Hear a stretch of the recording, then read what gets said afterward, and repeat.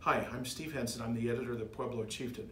We have a really busy day today. We're going to have a lot of news in tomorrow's paper, and some of it's distressing. We'll start off, we have a homicide that we're working on right now over on Lake Avenue in the 200 block. We have reporters out there now and photographers. We don't know exactly any more details than that, but of course we'll have a full report online at chieftain.com as soon as possible, and then also in tomorrow's print edition. Missing girl didn't show up for school at Freed, and so authorities are looking for that, and an alert's been put out statewide, also through the Colorado Bureau of Investigation.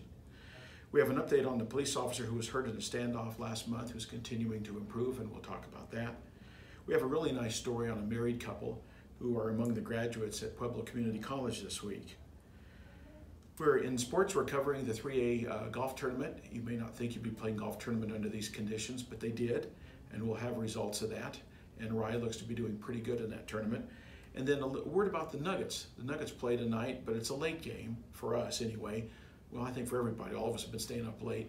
It's an 8:30 game, and that means that we'll have results of that on our website at www.chieftain.com.